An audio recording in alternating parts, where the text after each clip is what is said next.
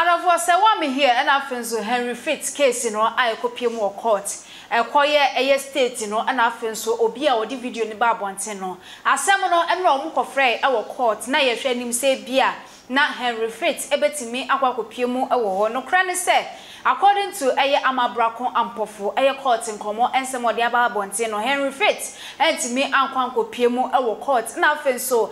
Candilove ene edema chese omudi epie mu ewo court letter no emu no omudi omo remand na according to Amabrako ensemo de eka ho ene se dansuman circuit court no echemu se case bia eni omo ensem biem esanse omo fra asem no court no omumu bia ni ho no ma etimu ebe pie ho nte yade omo yi omo sa edi efrase na ni omo tam asem na no omo ko pie mu wo Accra High Court na no na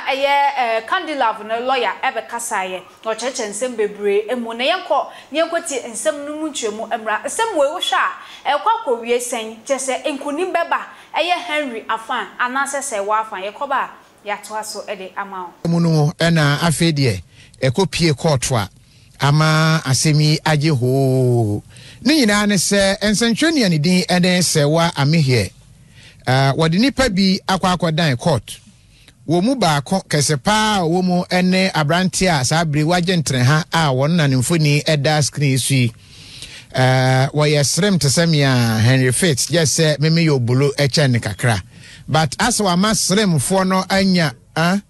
o so cheno me so cheno we a funka funka de wa fo na kakra bi we a funka na abranti yi ena yesi ubese size film ana de friend bonsam cartoons no yesi wone Serwaa Amihere kodi empaso agro ama video no atene a omanfo hwe sa size film bi ewo mu phone so na Serwaa se wa ma ho kwan so bia mfa metro abonten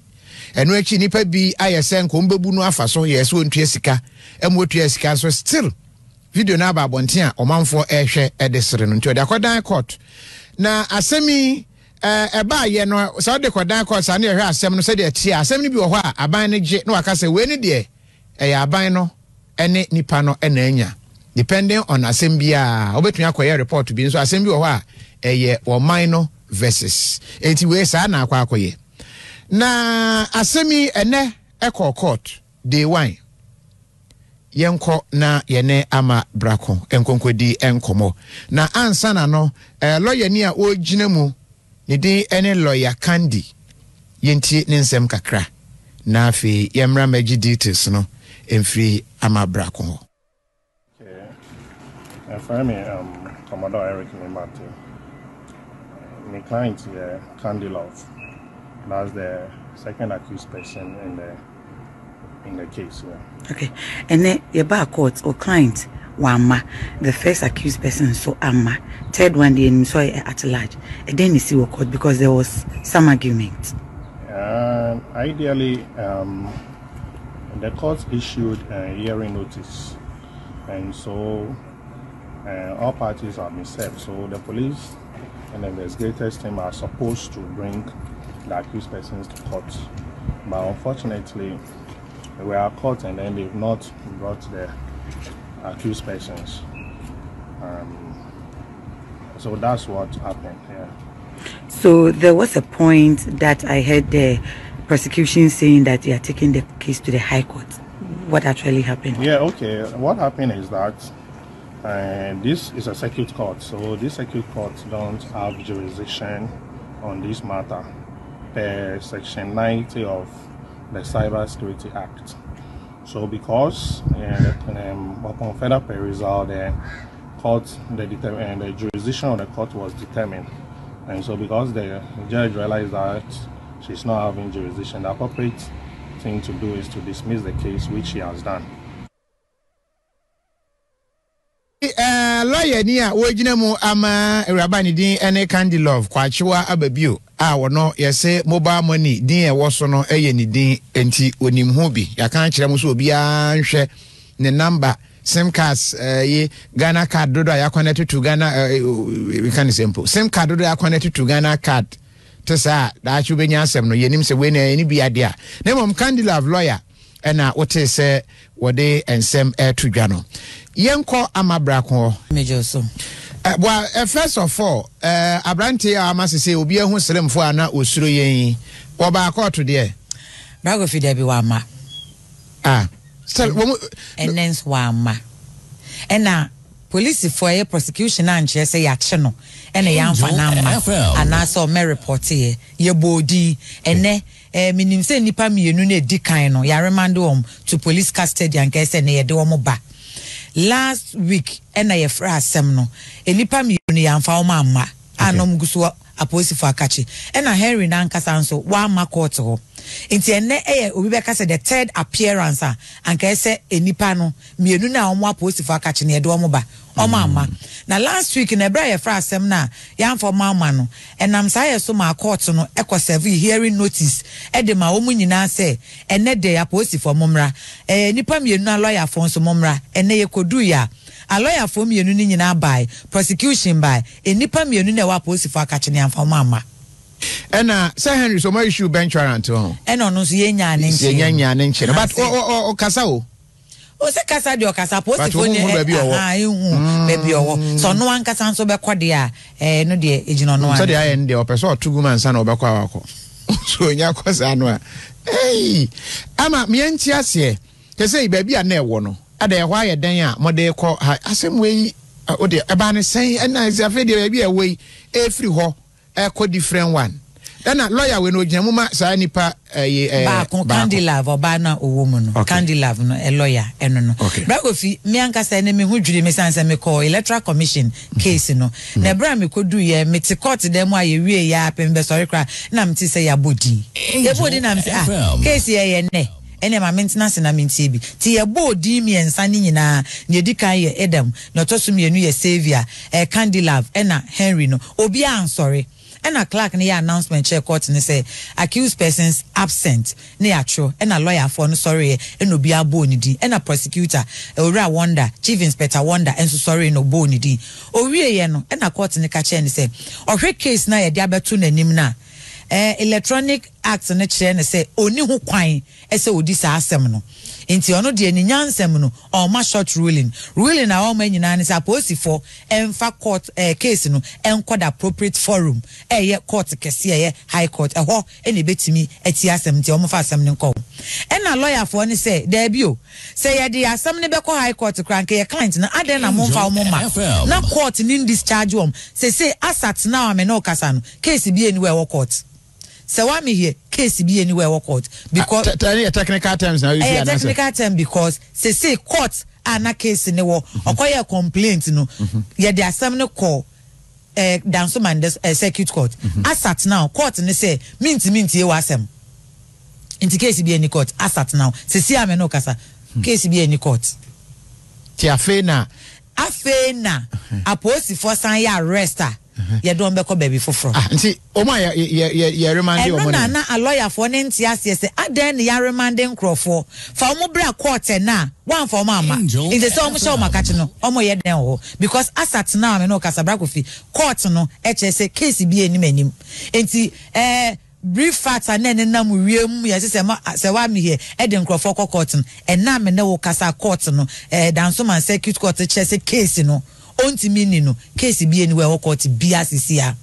kosi se aposifo be ye krado so okay nipa mienu no ochina ya ye do mo court so do mo kodu high court there and na there's a case before any court but enwumre ya de case bia any court eno na lawyer for ne kan ye asanke be ya ye mfa case ne kra nto wo sisia ye study case ne down ne ye nkofa accused persons mienu na wo police custody no emra omadam 2 weeks sisia aburu 2 weeks no nanka yemfa momra no officially court no and discharge wom se court discharge wom nanka omu pie na mpo ye che wom no ma hu so okay ye discharge mo afi ko adu we hu afi ya che mo ti ya che mo foforo na ya ka che so okay ya che foforo ye do ko high court eninti na ya che ba se se abibie no eno na lawyer for ne kan na court ne say me de beto manim no eno ho adwuma na meye eninti Anna Halima Abdul Ela wa Basit se wono de wo hwe mranim a case we ontimi ni eni police for wa run inside the film eneja ye sorry ya ye ko ena me ne lawyer kasa o che no kre ono ne client no Candy Love wo Ministry Police Station obekwa akohunu na one na di nkomo ahwe say what is the way forward omompem so nkomo anim a police for da ben high court no asat me no kasa die say danso man say circuit court say wa me here case bia eni obium say one more year and time you did near one come Herodi near the free near the quiet proof any beer. Ya dan no half year me twa ni mprenya January ya nipa ba kwa Rekofi emra o ka asem kuro ya ebi na to ye ma me agrada one sofo ba ko se na dejam asem akwapi sofo biblica apia biblica na asem eho enwu yo obeka se sa asem ne we ebi no e call circuit court no court ne hwe emra ni din no se da bi asem we mintimi ni enti de adu no je say you refer the command attorney general na attorney general akasa asem we mi na bakodi se call high court e attorney general ene ba ko prosecution wo enye posifobia enye posifobia enti mrani enti na meka se sia me no sewa ni case bi eni ho a ewo court ko si se ochine nyame ya adoma ebia police ka se ya docket ni ready e dey come attorney general age ya osoki asem we dey ni da ho enti me dey court no e me nyonwo ase bi ochina be hu se nipa mienu ya jaawom na omne nam ho a ene na ada Henry aye case no face an Debbie and the America said Debbie because assembly goes to court. Assembly goes to a police for any court. Because lawyer cry confused. Lawyer original mama we say back here. One force you in Eric. Oh no cry no. Why are confused? See, who they like I am one. They don't say they are no Nimunina Sanke and Kodumba. And yes, a court different one. Yes. Near who said to say baby and no boy with most times I apposi for ne no ye do beba na court kase mini jurisdiction e wona ye see ye discharge e bo si fee e kwana no wona gate na no ani asancho ne de handcuff egunsa ne asandoko na we ayam for man na omdu apposi for akache na omunim se ye be ma on police inquiry bill esanse court nso na arem de wom enti se ye be ma on bail kura na je se e bia ye sando mo ba court da ben ye be sando mo ba court ochina na e na ma a lawyer for na ye confused kakra e wasem no enti ye nhwe say apolice for don be ko high court ana say on be sando mo circuit court na court na ma on bill ni bia o ma to aso ye on hwehwe mo akosi asem we mo nya ntemu ena inkwada kakra kasabre ya biometric ya benka kele sa story so back sia kwekwe na kese tambia na ye kasa people why mama say brand enfoni ba ya na fresh abegina ho store no nyina the same style na kese opa kese ono so level fresh na ansa na meko meka se abedwomfo awoma ma betena se aye ba bedi enkomo no no no polado mo kire de nsem bi beto abonte so se wa any case because utietie se ne story no epeja de ba ye na Henry ebeka saye any court no so nsem a letter wo meka se mo de ba abonte ne nsem a wo mu no na se se wa any case we nsem a Paul Adom Ochire ade tu dwade yenko nienti kakramra yekoba yato aso ede ama ha etiefo sema aba no na asem ketwa about 10:47 pacho yenwe e friend no Serwaa Amihere bebre na anim no yenwa be man so e friend Henry Fitz dodo na omo Snapchat ne mo amuta akọ ebia mo piepie ni ade enkwakwa na ene mayo na omo abaso na omo piepie no between age 23 kobe 38 no ebia mo amowo snap no yen kokra de enim no but ebia mo amowo snap no Henry Fitz am se munim no pa o ebibi o mo fe o ye big boy sa na ebeka no o ye big boy o krom a fine but ofikofodio na buy asama o ho ne se sa Henry Fitz akoye o ye wedding o ye big boy ni into asena 2019 o ska bibi won nsem se de ebeka no na ekoye sa no o ye wedding kase pa ewo Royal Senchi ewo eben akosombo na sa Royal Senchi wedding no amenifo bebre ekobi me de se be menya invitation but nya bibia Serwaa Amihere ene na danfo na moko MC sa wedding no na nsem ne kire se wedding na chi no Serwaa ne Henry efa omoye ayonkofo bebre na bisa nsem se na ye den na obi a waware a ne ko fa yonko na ndenya ye yasem nti ye de asem ne ye ka akere mo se eye fita o se tuntumo eye kokko o se eye bubronkosua o ye de ye nim ye kan asem na akere asem no ejuma ne se ye be ka asem na akere mo na se wo be fa ne se ye bubronkosua na se ba ko so be fa ne se ye tuntuma ene na mo fa ne sa nti Serwaa ne Henry no enya ayankofa ayankofa no kodane mpenatwe na mpenatwe no na se Henry no kire se sika na o spend wo Serwaa na do so pa a kire se one Serwaa ye se ne abroni beka no mo ye bodies mpenatwe wo na sa time mu na se mpenatwe no na video bi be pie mu Henry no kire se video na ba abonti na ye hwe no Serwaa na de twa video na bra one no dampem sebe na sa video ye pia mamanfo ohwe na Ghana mra na kire se untimi nye sa enti no video iba o last week o se bibisa na nkofo ka ho asem anope ye sorry ya se nra o sanope yenua ba Serwaa se ne bu afu pa enti wakoka kire police for se omo mpe Henry Fitz no mo nche no na nya Henry Fitz nko Henry Fitz ni nipa mienu bi omo ka ne ho ebobo mu din wa ha ye mpe sa nipa mienu ye nche omo mienu nyina efri se o se sa nipa yi omo abejiska woni ho 25,000 senka omo chen video bi a ese maame o video we o ye phone so wa man iska ye be yi apia bonten sa video no Henry Fitz wo mbi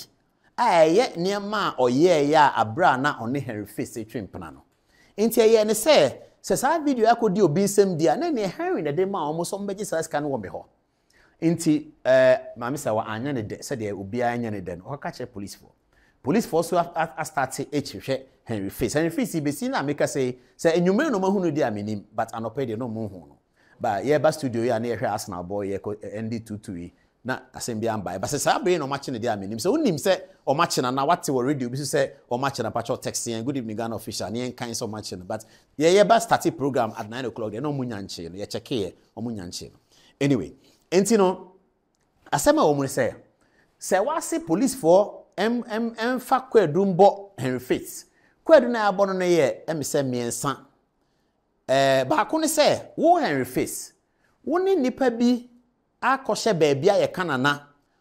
apese mu begu Serwaa Amihere ni mase video bi a time ananka wo ne no twempena na mutwa ye no mo wo sa video na pese mo de kira manfo na mo de gu ne hu fi na mo de gu ne hu ni mase enti ye beche mo efise Ghana mra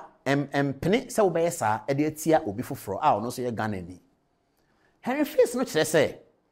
ono de only time odi gu Serwaa Amihere ni mase efise ono oye ni nipa ban oye no eso se Serwaa de no efise ono oye big businessman na become a big boy ne nchase e won bebre wa oti ase na ha na ebegina a church big boy ase won ti ase fra wadanfo ne bisan se omo kan oti bi se obi a big boy na kire se na obekire wase oso ono a big boy osan won ma 7 intade na ono ba begu ne hu fi wa abonten da achi bi ne ma ba behwe inti asama Serwaa kan de onja kakra na ono no senko pese ogu nani masa video wo no enye video ketwa na ye kohwe mra no kire se let's go to it intentionally please show it. Oh, sorry about this, take it off. Okay, good. So me sorry why you know by na ye ke the explanation bi na asay sa no omo de ha enu ni aha no omo se mra no kire se wo bedi video bi wo be sheda ho ne na ha me no mra no se intentionally kire se wa sheda pa na wayi video no e de akokire obi se de be ya wo be gu nipa wo video no ani maase Henry Fitz no kire se sa wa sheda ye wa he enya no because ono wan sheda anya bibia Serwaa no na di twa video no ono di video no send no na ne phone na di video no send no sa phone no kra no ayera na mra phone no beira na nipa bebre ho o se o ye party bi o East Lagos o ko party bi o East Lagos se o ko event bi ase o East Lagos na sa event no o se obi beto ni hotel obi beto ni dan o se bibisa o san so ye real estate obi enti no oni nipa ne kasa no ja phone no nipa ne ka no so e na o ka no tu ye na o wie na o hu se ni phone ni o nchen no oko bisa hotel baby omo ye events and say oh na mo cameras bi o ha na because me phone ayira and omo bi e camera no mo say say am pass o ja phone no car no so am car na tuko nipa otwika no ye obi a Henry Face no nim no nti e so mo frɛ no na ne o kyerɛ ne sɛ o ma nya phone no nti o kyerɛ sɛ video na sɛ one no de send no no e wo sa phone no so ama e pia bontin nti sɛ e pia bontin a na enye na adwen a enye ne tirimu pɔ sɛ sa de no ebe pia bontin na sɛ enye ne tirimu pɔ de a enye na mbra no nche no because mbra no say intentionally mbra no say ebra wo de video no wasi utirimu pɔ sa wo de video no kwa bontin ana wo de ma obi na nipa ko no de kwa bontin sɛ de be ya mo be gu nani ma ase no eno ene to mbra no ono say video na ekɔ ase enye ne tirimu pɔ because ono nyesa osanso kasi so sesen ka obeye saade a na ne videos o se wa ho the phone so no doors obedu be 50 na sa videos no crowd no eye eniama wo video num no eno cry ya se film scene nia wo mayi no because no mayi ndese wa ne twabre no but ne ono wo na ebi ho ase wa ne twabre no ebi ho no aka se de twa ebi ho mu nyina de twa no sa videos no wo no eno ya se film cry scene ya ba no nti sen ka opese ogu se wani ma se no de beba ono na asema oka no Henry Face ye de enim so bo sampa we de e ka kiro sa na asema oka no ye de enim and I imagine ha ka se emra no de wo mu si akiro mra na bibia sentence bia no maka se esese wa hyeda acheche video no wa hyeda de ama obi o ma create bibia nipa ne ba obeka se man hyeda na meyeye o ka se man hyeda na meyeye pa na kire se emra na anya no sa na ti na sa amra we so criminal emra no kire se da maka wa hada no ye kokota ye ko bua asem na wo a wo se obi aye bone no sa bone no se wo kire mu trodo 100% wo kire bone na se kosi 95% kra nipa no be ko fie free se wo kire bone na se kosi 100% na bone se a kire se kosi 100% no mo kire mra mo se ye nhwe se o sheda na nipa no be ka se man sheda na say no ano no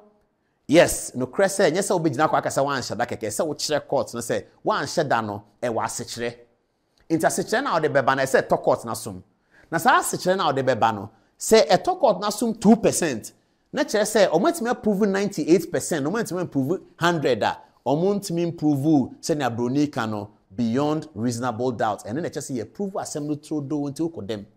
inti the way assembly kono ebe bibia ebe hadwen kakra wo court but yen twen hwe se de besi akọ edi enim se de besi akọ ba yesi yen twen hwe efiri se ekogina court na se Henry Face no beka se sa video we die enye metri mo pose me de be akọ kire obi a dance ka me pesa me yes ade a na se wa de ni videos de ebu o mi phone so ebi ana judge na ko bisa se sa video na o se ebu o phone so nti a o pese court no pene so se enye otri mo po no be yimi yen hwe no akoyi video si nyina ye be yidia ye beka say if brief boni for be in camera no kire say a Latin word ya na ye te camera na ye ka say video aye yi there be camera na ye English in camera no a Latin e kire say ye yi no wo secret ye yi no wo dem a obi ani ho enti o mo ka say in camera na ye be pam ensenchero for say mo kwa abonten mo amunni asem bia ye wa ha na mo ye behwe ade for no mo nyina mo nko gina abonten e beka Adam Serwaa ne lawyer for Ebeka Henry Face ne lawyer for Ebeka police for ne omo lawyer for ena judge ene ne crop for ena na make say na sa crop for ya AK judge ne crop for police for ne omo ye nipa be 50 na sa nipa 50 omo hwe sa video here Ghana e peko konsan say ombe pie no omo pon 12 by 1 na nipa 500 ehu ebebo 3 na nipa 50,000 ebebo enwumre 7 no na do Facebook 2 million enti no na medwe hu ebisa say Encrophobic cassette say one in isen kodi ade we court because of the court e same be brave beba ebi muso kase mo mfa court sen e se ehwe na nkola na omo nioma na omo ye no e se ka no mu jai no mu hu se mra wo Ghana eti asa nioma no because nkola omo bai omo pesa ebia omo ko hye ba bi na anigye ba na omo kuta phone ni etwa ye ho na ye ya ese na ya chia ye ho se na ye huri na ya dane ye chi na etwa na etwa saa na dra mo phone so e kira na akopie ba bi kopie ba bi e de asem bebre ba tini ti awa ne se asema aba police asema aba Henry Face ne se wa ne nkyerase nie se se asema tesese ne court Henry Face na kasa de se na police for kan se omo hu no but omo hu na oba be kiro ne statement or Chinese statements we are in the back of court. Oma huna. Ombe to asem no so. Ye hu no. Mienu na ye hu we don back of court. Ye be bo asem no. Henry Fitz no wa ma ombe issue bi on friend bench warrant. E chese be bia police be hu binya enche no. Won so awe Ghana ni wonim Henry Fitz no. Ya publish bench warrant say hu na wanche na. Police ba be che won so aka ho. Enti say Henry Fitz no wo fie wo Abeka La Paz ana wo fie o East Legon. Ana wo fie o Tabora. Hwe ye na police hwe no. Enti ka je Henry Fitz o ra Henry. Police hwe o nya say police hwe no nkyere say ya bu no fo. Ye mbu no fo ya bo no kwadu ba ye mbu no fo. Enti police hwe no say onko tro ni statement. Enye sa. Na afi asem na to aso. Ne ye ne say ye beba abekyekye asem num se nia sentrofo ye timi ye no. Enti enu abi ne ayi. Mr. Mankwa me office wo say ni ska ba ne de awie ni project no. Eso de bia me office ka ma ne wo problem. Enemre mu. Na monte tap sending kan. No so ne de Tap send dey easy, fast and secured way. Ubetimi send this free amanone. Aba Ghana bank account and as a mobile money account. Untia transfer fee bia. Sir, I obey any say. Chine say won call App Store na Play Store. On download the tap send app no. Or download ya. Ebebu sanso promo code. Oma the pet TV shim. Obenya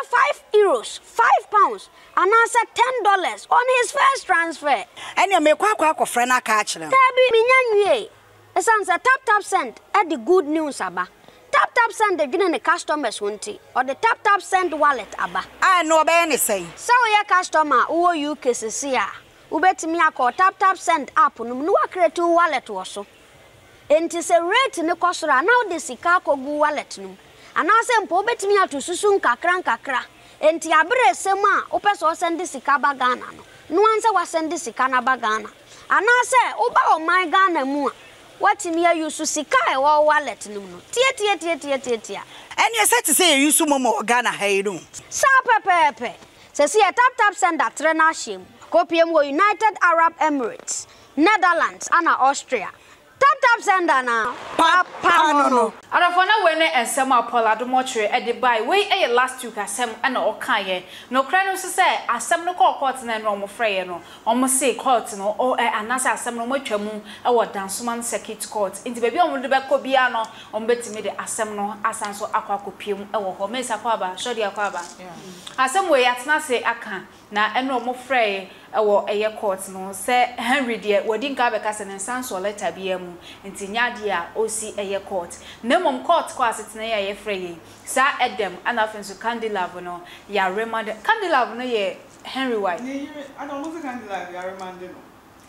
according to Amabra consem or de to abonten or see ya remand on edem no nti sankofo mienu ni ya remand omo ya sanso omo ne Candilave ka ho ana according to nsem a beto abonten Candilave ya nche no ni kunu se ya nche no nti no remand no da remand or da wahin cause time Carlos interview no wan kase ya che Candilave also what did madam po what you try na yaba na ye di nkomo na because meti sasem na chema so kakra say Candilave so eye Henry wife ana Henry wife kro ya yes wo da remand ene ye fra asem no court no eye Candilave ene eye edem no so ntimi amepiem ewo eye court ho no mo se etisadia na se asem no sen pa na etie na yatena si a eno ho nsem ana ye ba beken eye Poladomochi so edia oye no se wa any case enya kopiem wo court ne dia akopiem wo court zisi ana ye kan sen yenche wona on share right about now ebia na asem no aba beto na so ebia wonti ase ebia wo hu de ekọ ni tintini ni tietie mu an se bebia na asem no court na asem no nkasa wo ma ruling wo so wotwem ehọ na hoden court na hoden entumi handle such case ena mpo sanka esesasa na nka obema ruling no ye wo mema mien bema bi ni oba bi o mu din be pie mu wo asem ni mu ayedem ene kandi na nka mo se police fo achi o tio yeah police fo achi o mo dia ende na esese ye di o mo ba ni ye bu asem no na say ye bu asem ni wie na ono na ho odi ni ntumi nye na obe omo be di be court fofra ni ya say ye re-arrest dia court fofro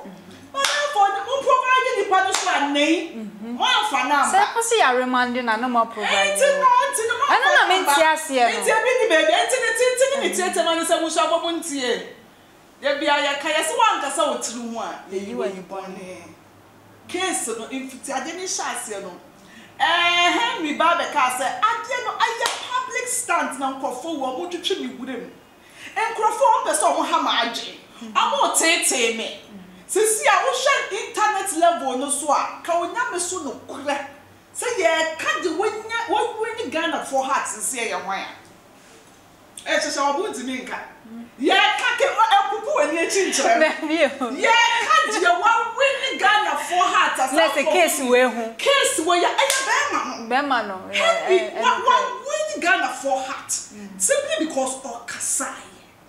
Yeah. One kasa anka die ko so Henry Shase no o si obian se de me hwe ye me hwe ade omu ye ni mu hwe omu twetwe mi wudam na wo si dan kasa wa ye made me de wa kokot wo untu nensi ho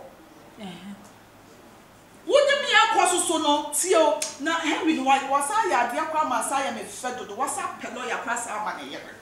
yeah. What hello ya ma managere ohu ana o kan no wose wodie na wo adie no woni mi na wodi mani mu nyam twitwi bi mu yes asif se meni me ho hwe because me ya chingelenge no wo sisi an me no me o bro mi so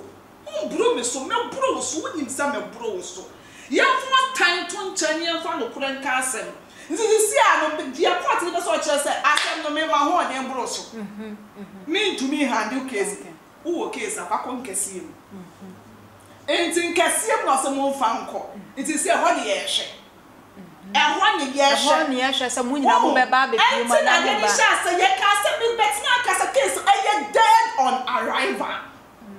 asem wo ye dead on arrival na wo ansa na ye de be duru case na wu dada ko so se den na se sama adomo chire kan nyina ye no kra because why a video na ko for be na na we are dealing with intellectual people. Sure. Ye kan intellectual, ye kan law. Obi so na say at large no so ye dey ma me nchiro of ni mo amonti at large na say ye kan say law term at large say obi a wo criminal case mu a you know ebia ne wo bon asem but ye nche no you free also be on the TV issue yan kwacho ya wanted otimi ko be bia sese wo but yan che no but ne hu bon asemu a yan che nti mo mo ta at large no Henry no so be ka say yes na Henry at large nti chi just am say na ya come on court letter ya someone na so no at the end of the day no bibie no court for the person mo police for person mo che say che na yan dey yenche nto obi enyu hu kwan so kase ya na chi say ye be chi no ade wa yera wadwane say wo ade no mo ye no so mo state wom say dia ya chi so mo ka wom say ya chi nkrofo bi ya say ya chi enti yenche ya na che say Henry do no de yenche no ena Henry no so be chem say me wife ni ko na mo say ya chi no wada oh okay what ya dey na say court ni nsensem ni mu na ye twe wo paper no so no yes ya chi aso mesi ya chi wani agbogbogbodi wom ana ka lo so interview guy no say yes ya na nkwan so ya be checheche mo was ya nche me yire no krampo wada na ebi mu ntena se ebi mu kasa ena Henry case me tena me say you dead on arrival it was a wrong move sisi ya kasi ya be bi funu nani a won ya be hu be ni pakura wata video nachi ana so kra ya asamba hu dia nya botra ma ho na fa wasoto fom na ye din within your circles na ube hu ni pakura do video do friend wo se wa ya papa no ube hu ni papa ya wo ye se asuma se wata ye kire ya fa nko dia na ba ya wonim se case ya mode ko sa court o asu che sa court who was can nyama bi wo ho no betimi ayeye sure betimi awurawura ba amra ademra ye kamra wo hase wonim ani asem What's the court letter? Who should show me address? You can see a pobiacho, Mammy Gege. N. Ghana need Ghana, WGNG. Ghana need Ghana. Oh, your man, no, rent, no, someone, on the Koja airport. Why? On the Koja airport, I know a channel. Because what is or your day? Or back. I don't know one can to so no for to social media. Never the social media one not say. Would you wouldn't need fear because wouldn't so our control. If the one who said you what a crying out to come, wouldn't baby pots our walk. And wouldn't see a number and no quarantine and go for contact no when location be any so. Baby, wouldn't me found command the patrono. My issue was I don't push the panacha found command. And to see a castle, yet can't tell that China. I didn't know the day you, I bet you will soon be free. That way, that's your trim. Yawama ruling, no super young man of Solo. Yes, someone say, you say, yes, start say, well, you're going to go for Buji with 20K. Ah, police for Chichiomo. Police for your ever. Yes, uncle for Yachio. Yachio, Omamba. Oh, Baya, Janasu, the ruling. Yes, Yachio Mocroma, or more remand bay 2 weeks. That is a toy, and Crawford, no, Mokoba, Pona, no, which is Canadian, say, no, 1 year. Ya, now, quite Yakasabia, Muya Jam, and I can say, ya chum. Maybe I must have filed to another court. Oh, nay, as I rearrest, no one will do us some more, and for police form provide you. It's a simple woman say we are rare. In the crap. Maybe I'm a ten why my dinner near shop. No, Miss Matwachawa. May found so wish a bomb crowd. May bound one who sent me twacho. May no yell, the more who sent me no yet. Now, what the monkey come on out to show. Bray is the video, and you may not the bar out. And you may, dear Bianca, near granting interview, near Uncle for you. Near she said, no way, Cassama way, no way, Cassama way. Wow, me say me who video no, me who says I interview at all. Yeah, me who blood be page. Almost a grade 0 to 100. 90% they were like, Henry said it. Henry said it. Henry said it. Henry said it. Henry said it. Henry said it. And one of you, few idea, few conforming FBI who said you are more jazz. But the rest was like, Uncle Bicra, someone who Nipo said, you see that thing? And Bicrapana would, I shouldn't say any company and your woe. And Bimpa, and your bit nice as I will be put forward circles. Now, so no, a ban is saying, and what they call one. Musimakus. And I'm winning in cases, and the court I the court. A ban is saying, and what they call. No more mini business. I must see a true dino. Police for the only court in the age. Nay, ye 2 months one. Until my action, it's not just say, yeah, since your mom found with your swana. So, more marble and take a say. Until ye be more moon cocoa. Hey,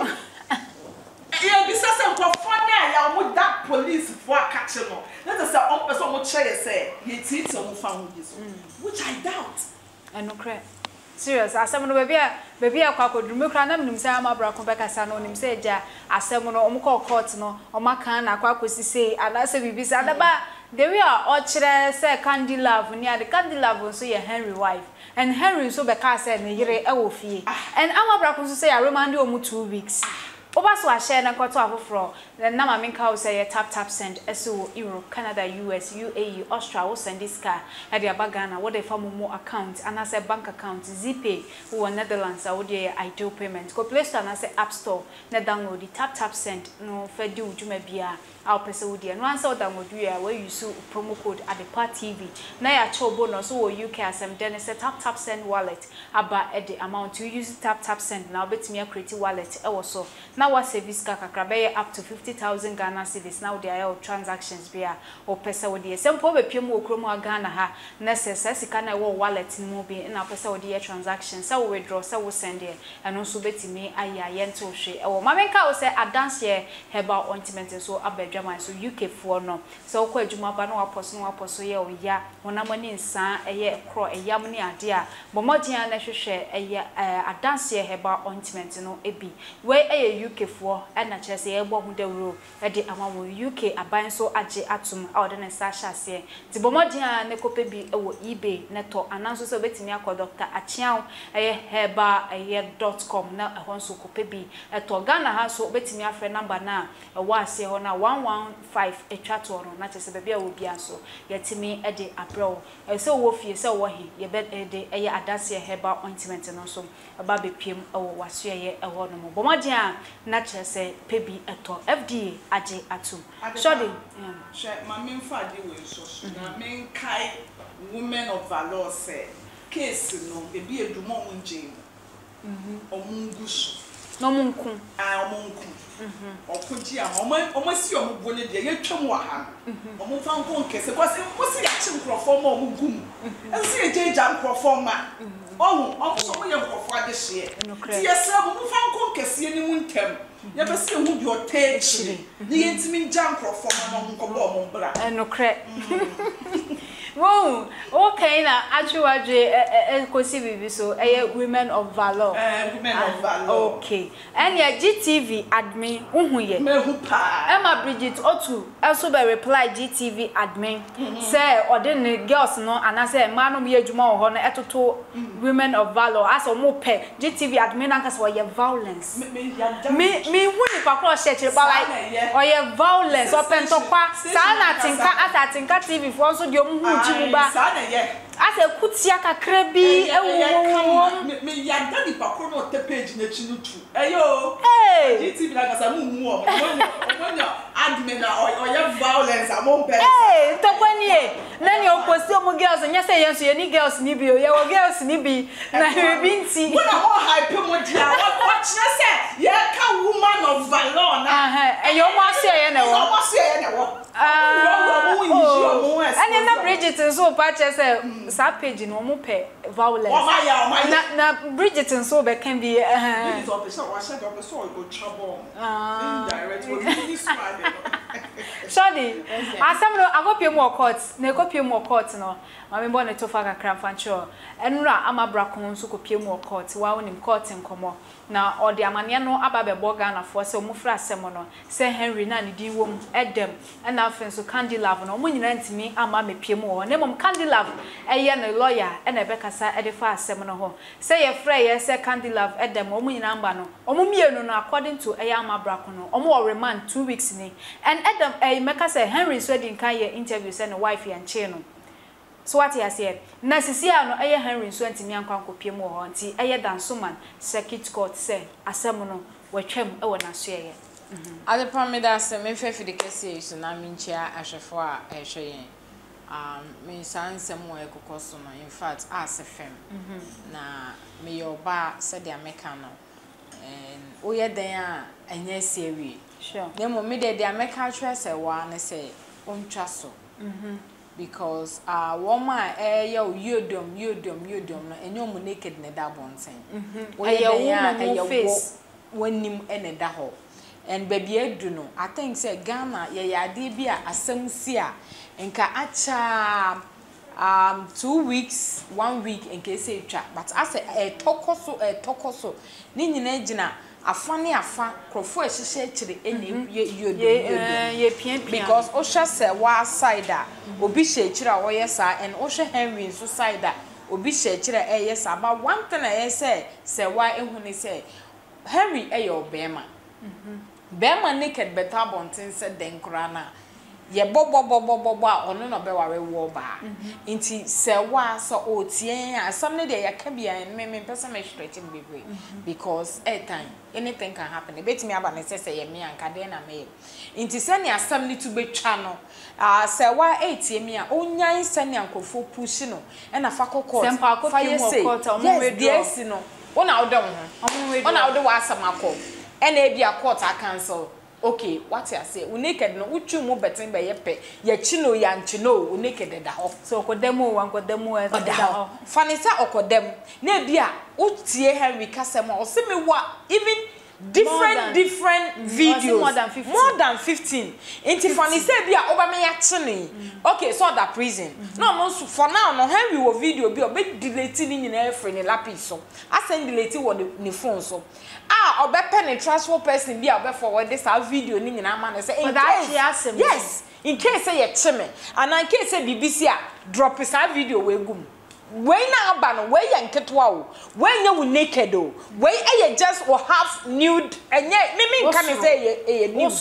I just wosoro and no phone so do say that me kan no wo ko ba bia me no fi mayi eda ho what I say inti say asem we enkoya asem no na ye nkonkoche Henry no se meka kire se wa say ye tetoa a epe enema na bodwe inti ye be sere se wa ba bia edu no ontwa so said the uncrophone ya no kwa fa court fa yesei fa court na fa court no wo ye den an wan twa video no aye wona wo twa say ye pu fa ko Henry so me de bia me ka say ye wo uncrophone bi o hwa ye na omu ni agro mostly those cafe wo ma o ye street boys any cafe for no ye na omu ni ngro bi say nti dia me stress e wan say on twa so because when chaso no me ye ni yodom I show videos e beba out me see obenum dragu me kan kware na ache no obenum dragu because yes kokra man feri so besi uhwen so won so feri so de asa wa better so Henry why ready for bibi e besi bia no emfa no obi also de nkwa betumi so ama it is so because me de me nkwa beto ho a adepa that person doesn't care what you will do to survive or on phone in your beya wo wanim begu ase no obeye ense se wo ka se bia also wo video wonnim video ko a e bia owo e bia video bia watwa enye de do ti obi a yetimi twa video sa ama wo akra na wo afi video a wo send them a wo betimi asane video ama we ama official edware a o yi ne ho a the body from head to toe e better about it so send them away nso ba kom na nya wenkua because ye wo ba bi wo ha oneti be ma nkua e bia fa so o date we nti wa ye video wa send them we asane nti wo be fi eti yesre ye kan na ye ka kire se wa se onjai se de ye ni yodom because Henry ready for everything. Said ya wasanka sa me wo ma say me na me video ni ba ya me wo more video nkenya wei empo na me de beba it is a wo sha owo video a sha beto wo a sa waje onu maduro wu yem pese sa abesi nti to me ni so beti a oye de ya nimguase na nya ba wi na ketwa mpo na wo tei na nya ya bo smooth doggy ana ya ma ceiling fine eno na nya oba de wo benu maduro wu airport yes ye dey airport ne acrobatic guy nyina be keka ho eno na nya obetimi stand because when point me stand e ma wo dey akokot inti naked we nude and kasa me ye de baba beto ho no eno na betimi agina no inti yesre ye pepepe yo ye ni ha se ye begu obi ani mu ase ya ka bi nsam ba ya ka na mum so pani ye no pese nsam ni twa agina se wa Fanisa wo atwa so na se Henry be koso akasa ye na enim se ye wo nkrofo bi oho a wo mo no omani mu omodwe mostly ye nim ye ntwa grada o ye street lady and ye ntwa the way a omo behave ye nyina ye nim se dia sebe street boys ene wo mo ye wo nkrofo bu ha se dia omo behave nti ye sere se wa ye bia ontwa so and sa sam a akokot kra ama court akasa me for now no metwam ese se Serwaa act smart no twitwa so mane fa sam ne nsa nko ba bia me ana me de me ho ye me na me new da better bonte se de asi bia no ensi one thing ese Serwaa timi ho ni se so obi ni obi date na se mu jai se dan ya ye wo doka kra bi wo mu nyina mu a se mutimi be mo ho kasa e kleke mo etimi twom nyansa baba intime sere Serwaa so ontimi kra mfra Henry a onpe ne ferry phobi no mfra Henry no ne Henry nkasa di aba no muncha so because wo Henry wo ma Serwaa kra wo ni ba kra wo no so hwe ba bia wa building the brand akodui na hwe nim guase a ekoso no asefem enti sa mesre Serwaa se wo tie mi na so obetie na so pem a onpe ferry phobi mane ono mfra Henry because said ya Henry tell on phone so betimi recording it na better bonte after all omo hwa ni tu no de me call court de me yese nyina hwa me WhatsApp frame me aka kire me nti se ebia borawe ye obi a nanim wonyam ewo media ne so obetimi afrebora oh ebia obetimi ne Henry akasama and why not man to man obehu said you on ne bekasa Henry mi hu ne so you obi o ye nipa bonesa mostly match nipa on wahu andeja wonso wahu na andeja nti da bia meka say asam ba enye seka na editwa eyam no bra ama abato nti say wa betie yen a on friend ne ferry phobia no ne Henry nkasa ebia Henry say na aba nti mesra wa mon onene na muntwa so because in some na ekoso na asafam ada wonko na naked abeda bonten abena kokokora ne ho ayi beda bonten kra ye kan ne sen na wa eye nufu pe and up to na ye ntimi ntwa so ye betimi atwa so na mom agina fa ne afa nsem a ekoso ne se de ameka ne to mo nhwe no mu ntwa so na se so nkoma eye amabra kwampofo se okọ na chese odi mu ntwemu ankasa ade beto abontre so ha na edi dwumade ne nyina edi ebesi mende miskaba girl na fe so shodi na de nkomo twetwen we edi ebrawo ewo oba so abomodin na YouTube no subscribe for my subscribe button aboso se me be ya ye videos bi ababonti bia obenya bi ahwe obekọ TikTok X na fe so Instagram Facebook obe follow ye no like pages no edi account drop your comment efa emaye midi Miss Ama ade pevesan so ehia akram se de ye ma honam ni nsansan yare ene ahotutuo ene honam ye obi anye ye moso de ntia adanse ye herbal ointment edi yasema maye se ye sisi yare ahotutuo honam yaw yade biara me kire general body pain se de wadro eye adanse ye herbal ointment chloro se eyam pimples ekro pompo ana honam ni nsan yare bia no ko ne kope adanse ye herbal ointment ne betu ase amwa ye kamapa esa honam yaw nompem ana echimu haubia no na afe haubia woni padua nani so na yifiro na woni padua na timi atoso kama obetim dia ye nku a obesra ebebo ho ba ye firi honam ni nsansa yare ho na ma nompem so aye den kai se adanse herbal ointment Dr. Owusu Echan ye bonem na ne se abibidrom wo kunene na aduro wo yoye e wo Ghana ba bibia to abibidro bia wo kwa so pa adanse herbal ointment sa so na wo landed ha ana Europe anyina wo America ana se country bia so wo wiase ya ubenya adanse herbal ointment ewo eBay anase Amazon obetinya frɛ 07403005444 ofrɛ ya ye de adanse herbal ointment ebebro kaise eBay any Amazon no adanse herbal ointment na your website no www.drachanherbal.com email enso ye owusu@root19.co.uk anase obetinya frɛ 0249901115 ana 0541370186 na babia wo bia ye de bebrɛw adanse herbal ointment Food and Drugs Authority Ghana agiatum saaso ene mpanimfo wo kroim so amankrata bia yetimi de baha eba beton ho emasem entena ma honam ani nsan yare ahotutuo ene honam ye obia anya wo moso adanse herbal ointment a Dr. Owusu Echan Herbal Center ye bone mbra ne se bibidrom wo kunini aye no jack usu begina so pinten